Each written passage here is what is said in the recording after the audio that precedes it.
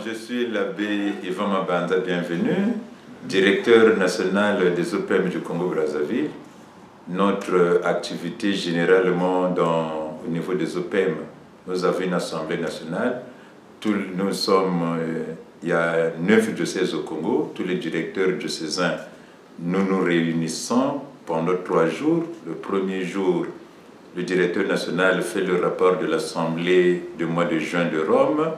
Le deuxième jour, chaque directeur diocésain fait le compte rendu de ses activités.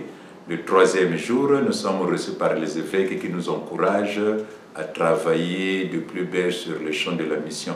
Mais en agissant ainsi, nous sommes en train de remarquer de la vie de tous les directeurs diocésains une certaine prise de conscience au niveau du peuple de Dieu, de la conscience missionnaire. Et nous devons travailler à ce niveau-là. Ce qui est simplement un constat devienne vraiment une réalité profonde. En tant que baptisés, nous avons ce devoir-là d'annoncer Jésus-Christ, de soutenir ceux qui annoncent Jésus-Christ et de prier pour tous ceux qui annoncent Jésus-Christ.